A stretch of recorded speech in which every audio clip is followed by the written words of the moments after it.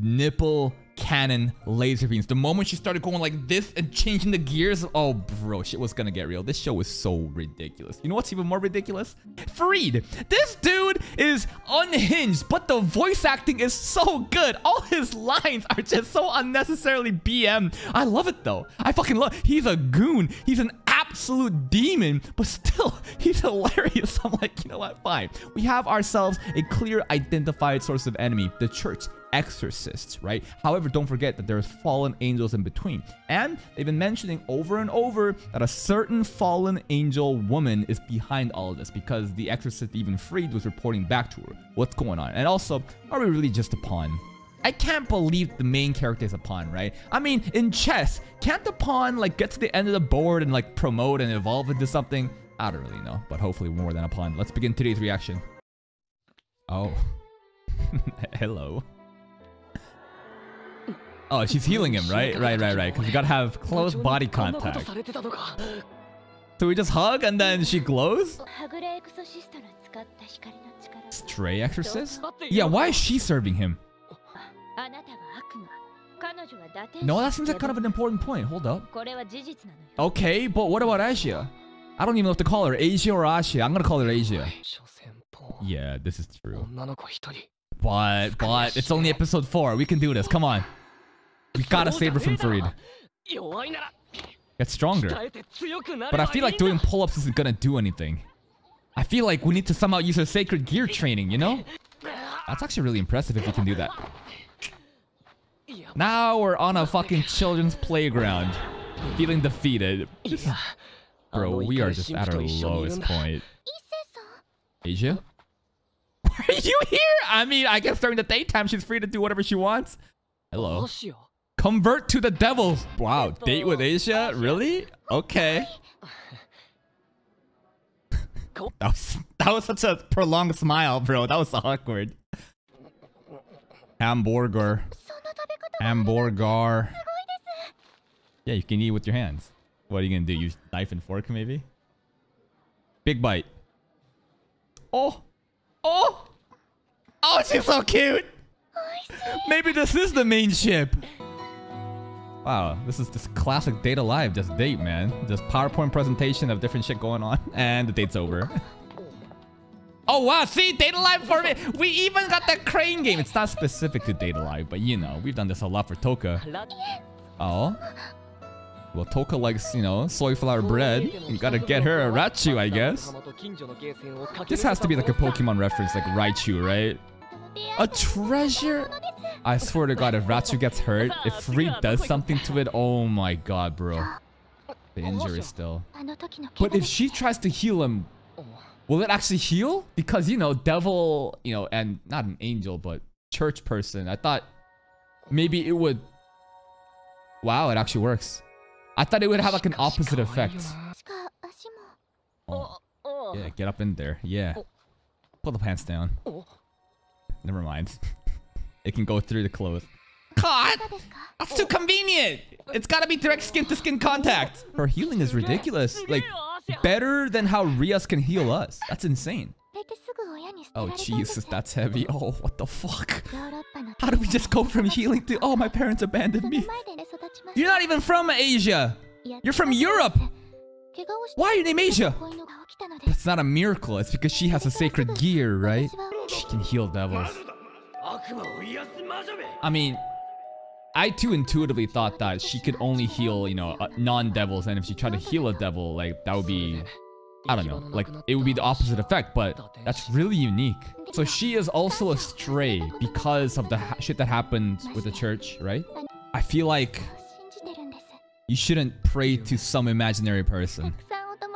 I feel like you need to save yourself or get some friends to help you. And I think the answer is right beside you, Asia. I'm gonna call her Asia from now. It feels weird to call her Asia when Issa calls her Asia. Oh my God. That's not even funny, it's just sad. Why the fuck is this getting so heavy? I'll be your friend. Yeah? Yo, this is some Itsuka Shido main character moment right now. Who cares if everyone rejects you? I'll be here for you. I'm just worried for that Rachu, man. I feel like Frida's gonna do something terrible to it. Yeah? What? I thought you could say I love you. Fallen Angel? It's Yuma for episode 1? Reina is Sama. Maybe the fallen angel that's ordering the exorcists around is Yuma, right? Yuma's the one that's been, leading this. Yeah, Frida's an absolute scumbag, but goddamn, he's funny. Yuma's design is insane, bro. What is this, bro? I can't even get angry at her. How could I, bro? Oh my god. Okay. Oh, she's talking down to us, guys. Oh. Oh my god, that design, bro! Yo, get your gauntlet out! Get your gauntlet out! Here we go, but is it enough though? What? What? A twice critical? What does that mean? Huh? Sacred gear, but it's like a really shitty sacred gear? Doubles your power. I mean, that's kind of okay, right? What do you mean? Doubling power sounds OP. But damn, this really feels like you're showing your manhood to a girl and she just fucking laughs at you. Oh. Stop it! This bitch! But she said it somehow. Oh my god. But... Oh. Oh. Come on, double it.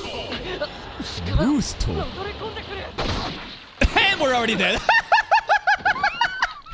Come on, give me the power. BOOOOOSTO, great. We're done? Are we done? Can it really just be twice though? Can you... What if he like... Cause like there's gotta be an OP power, right? What if he can like continue to double up? Like fuck it, exponentially.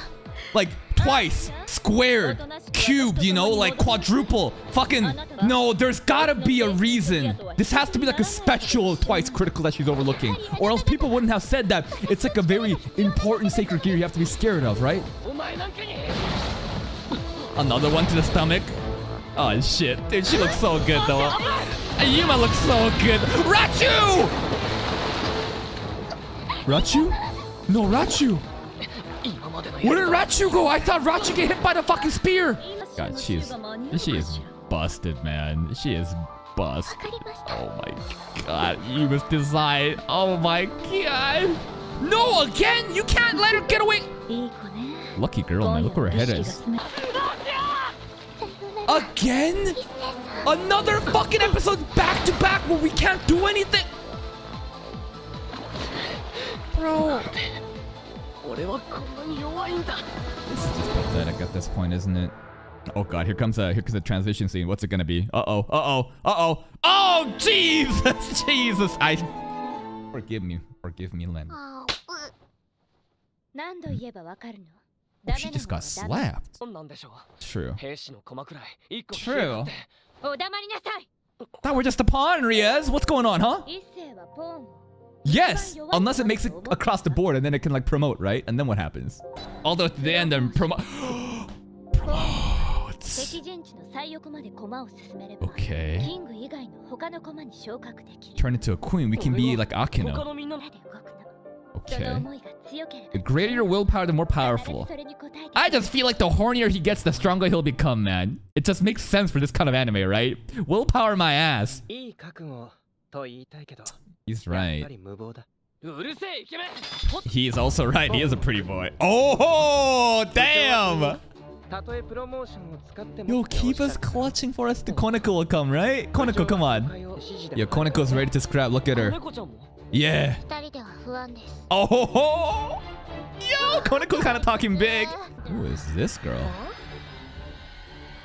Oh, is this what Akino and Ryasu get it? I feel like she's gonna get immediately zapped. This is 2v1. Oh, they know! Okay. Rias is so against it. No, you can never fight a fallen angel. But, you can promote, bro. You can just promote, bro. Koneko goes rogue. Koneko, just bust the door open. Kick it down. And we got to see her panties. Light green. This does look like a fallen church. Freed, my man!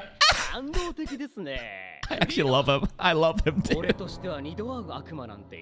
I hope that he's a continuing character. I don't want him to die this episode, man. He's such a piece of shit.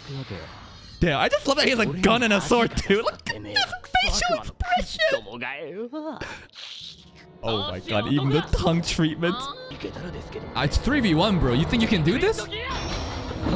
Koneko, throw a bookcase again? Not again! Are you... Okay, could you imagine if he fucking got hit again? I mean... So that's her whole thing. She just loved throwing bookcases. This is actually quite impressive from Freed. It's 1v3. Damn, Kiba. Yeah, pretty boy can fight. He's the knight. Oh, Black Blade? Huh? What is this? Holy Erase. Damn, this is like an actual counter to light weapons. Does everybody have a secret key? BOOOOOSTO! I love that, dude. Don't I see just the other guy that we met already? Does it just work like that, though? Oh! He did turn into a rook. Koneko punch? Oh, shit! Ah! I thought that he would just assume the position of queen every time. But he can just, like, transform into different piece. But also interesting that the bishop is still not a thing. Maybe Ashia is the bishop. Kind of makes sense thematically, right? Classic Koneko. All she does is just throw heavy objects at you. It's fun. It's actually hilarious. Bye-bye. I'm actually glad he got away. I honestly, I love this character, bro. Oh. You sure y'all can take them on? Maybe Akino will 1v2 right now. Lightning!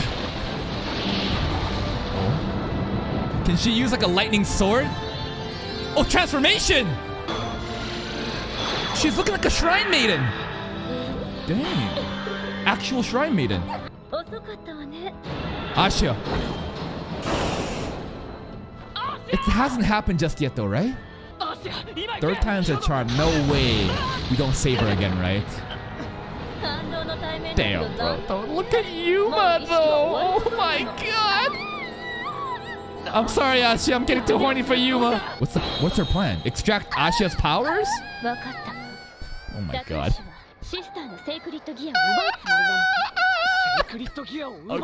It's still moaning! She'll probably just be gone if you extract the sacred gear, right?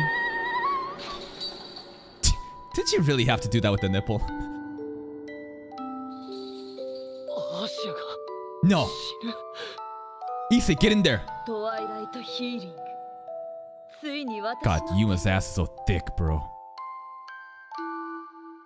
And then Yuma can just heal herself. Bro, the pacing is insane. We're just getting right into it again. Freed is back. Yuma's back. Fucking Donasu. I don't even know their names. I have no worry that Riaz and Akeno will handle on the other side. But on our end, how the fuck are we supposed to win? Like, Kiba and Koneko are really competent. But, like, Issei needs to step up. It's been mentioned that, you know, his sacred gear is supposed to be super OP. But Yuma looked at it. Oh, twice critical. That's it. What a fucking joke, but there's gotta be a twist to this. It can't be just twice critical. What if again this can continue double and double and double and double? It's gotta be some power like it doesn't make sense, right? I mean, we got to learn about the promotion effect, but it's not enough that we're copying like the Rook's ability to just brute force and other shit, right? It's gotta be some other way that we can pop off using our own sacred gear. And the bishop piece. I think this will be safe for Ashia. I think it just makes sense thematically. Her being some kind of holy person, the bishop has the, I don't know, religious shit. But anyways, if you're still here, if you did enjoy this reaction, please like the video. Check out the other playlist for more content. And until next time, take care.